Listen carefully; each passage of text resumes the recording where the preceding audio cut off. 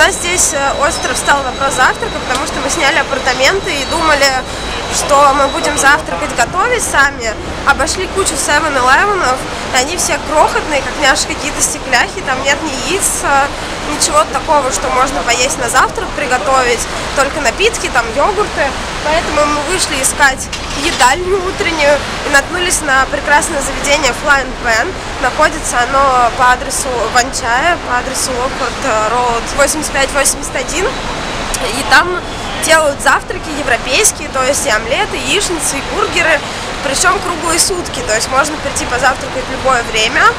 Это очень удобно, и цены для Гонконга довольно приемлемые, то есть полный набор завтрака, так чтобы наесться, стоит здесь где-то от 50 гонконгских долларов до 100 в среднем.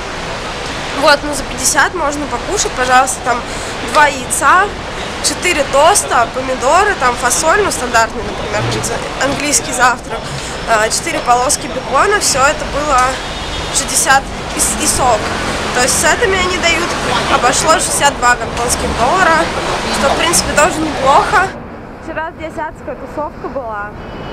Вообще все люди просто собирались, хотя сейчас будний день, да? Да, сейчас будний день, но у нас просто на 12-м этаже было слышно, как все тусят неистово. И в принципе народу было полно, и очень много реально европейцев, американцев, ну и если трошка BMW, то Эвро, да? Там, если, не знаю, а такси красные, потому что это те такси, которые по острову Гонконг именно курсируют. Они тут разных цветов в зависимости от острова и от района.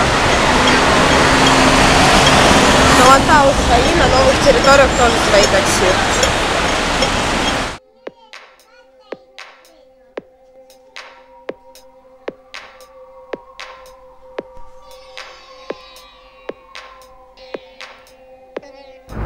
Как вы уже поняли, ребята, мы в Гонконге.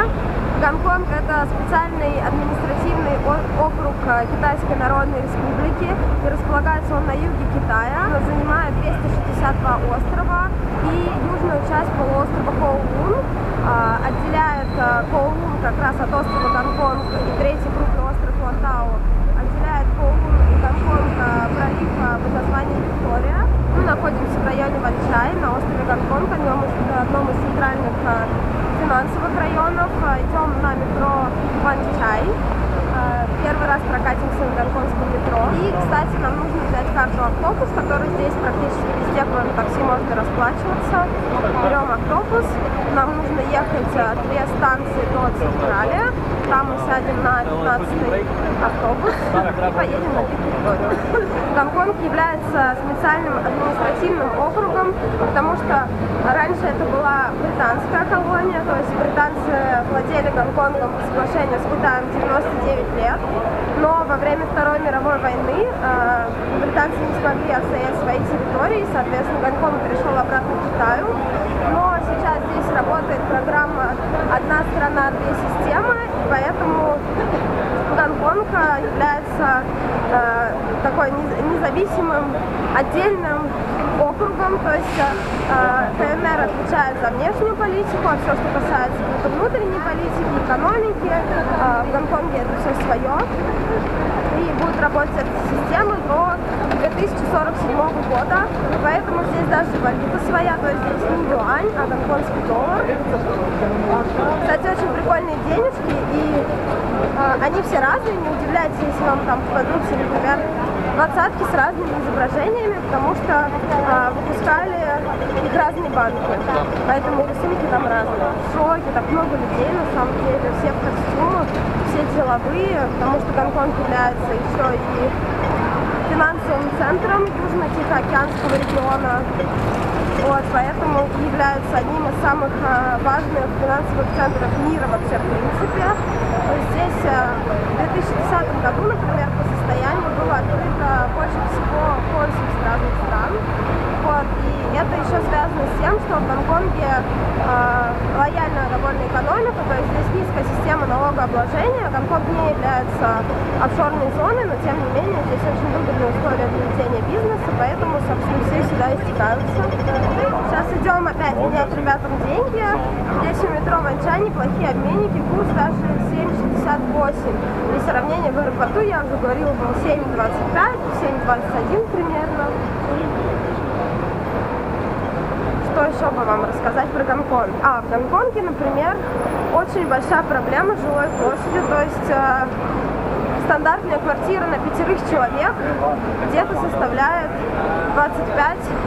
23-25 квадратных метров, около 20% людей здесь живут за чертой бедности и живут в таких социальных квартирах, комнатушках по 1-2 квадратных метра на человека. Вот, поэтому та квартира, где мы живем, для нас она трехкомнатная, для нас как раз комната у Вадима здесь 1-2 квадратных метра, просто кровать и все, больше ничего нету. Та квартира, где мы живем, учитывая, что она находится в центре, я думаю, она довольно-таки большая. Население Гонконга составляют этнические китайцы. Во время Второй мировой войны здесь, в принципе, особо не было ничего развито, но после очень много было переселенцев с континентальной части Китая. Вот, но группа китайцев этническая — это кантонцы, соответственно, здесь преобладает кантонский диалект. Вот. Но официально, официальными языками Гонконга являются китайский и английский, поскольку это бывшая британская колония, здесь левостороннее движение, большинство надписей дублируется на английском языке. До 1997 года те, кто был здесь рожден, они даже открыли паспорта, то есть куда обычным китайцам нужна виза, а гонконгцам, рожденным до 1997 года, она не нужна. Свободность и отдельность одного округа заключается также в том, что некоторые политика для обычных континентальных китайцев на них не распространяется, то есть политика рождаемости, что в семье должно быть не больше одного ребенка, на гонконгцев не распространяется.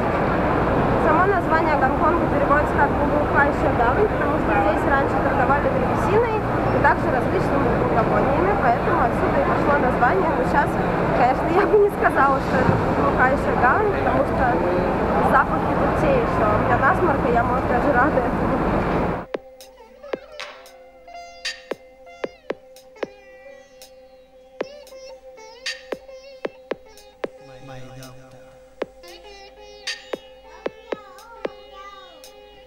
Мы решили, да, взять автобус. Вот так выглядит эта автобус-карта.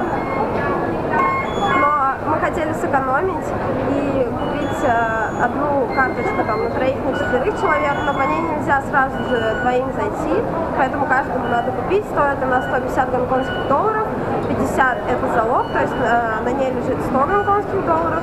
Когда возвращаешь карту, тебе возвращаются эти 50 долларов. По-моему, за вычетом там скольки-то, когда ты за то, что ты ей пользовался. Но это мы тоже знаем.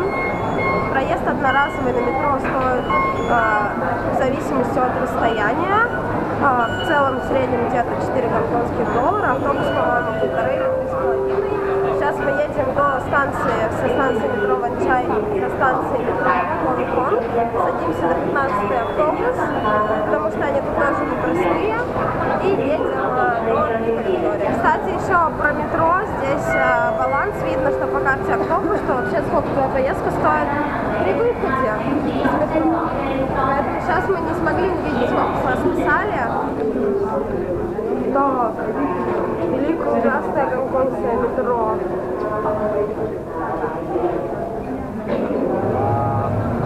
Так вот, в метро ездит молодежь. Бедные на метро не ездят, потому что это дорого, тотальности.